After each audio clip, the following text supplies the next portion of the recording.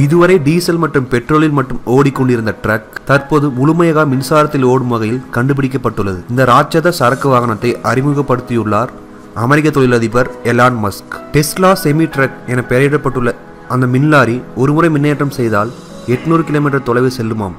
அதுவும் 36.28 டன் எடையுள்ள சரக்குகளை ஏற்றிக்கொண்டு மணிக்கு 100 கிலோமீட்டர் வேகத்தில் செல்ல முடியும் என சமீபத்தில் ஊடகங்களிடம் விளக்கினார் மஸ்க். காற்றை கிழித்து செல்லும் வகையில் துப்பாக்கி தோட்ட முனை போல் செமி ட்ரக்கின் வடிவம் இருக்கிறது. பின்னால் இணைக்கப்பட்டிருக்கும் சரக்கு ட்ரெய்லருடன் ஓட்டுநரின் பகுதி கச்சிதமாக இணைவதால் காற்று தடை ஏற்படாது என்கிறார் மஸ்க். இதனால் எந்தவித விபத்தும் ஏற்படாது என அந்த நிறுவனம் தெரிவித்துள்ளது. இந்த மின் லாரியின் பேட்டரிகளை 30 நிமிடத்தில் ரீசார்ஜ் செய்யலாம். டீசல் லாரியின் டேங்கை நிரப்ப 20 நிமிடம் பிடிக்கும். அதைவிட 10 நிமிடம் தான் கூடுதலாக இருக்கும் என்கிறார் மஸ்க். ஓட்டுநரின் அறை ஏதோ விமானியின் அறை போல் 2 கட்டுப்பாட்டு திரைகளுடன் வடிவமைக்கப்பட்டுள்ளது. டீசல் லாரிகளை விட டெஸ்லா செமி ட்ரக்கை இயக்க 20% குறைவான செலவே பிடிக்கும் என அவர் உறுதியாக தெரிவித்தார்.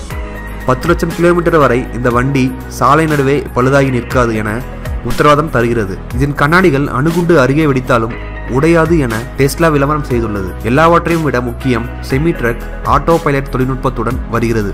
அதாவது நெடுஞ்சாலைக்கு வந்ததும் இந்த லாரியில் உள்ள மென்பொருளும் உணர்வான்களும் தானாகவே ஓட்டிச் செல்லும். ஓட்டுநர் அமர்ந்து வேடிக்கை பார்க்கலாம் என உத்தரவாதம் அளித்துள்ளது டெஸ்லா நிறுவனம்.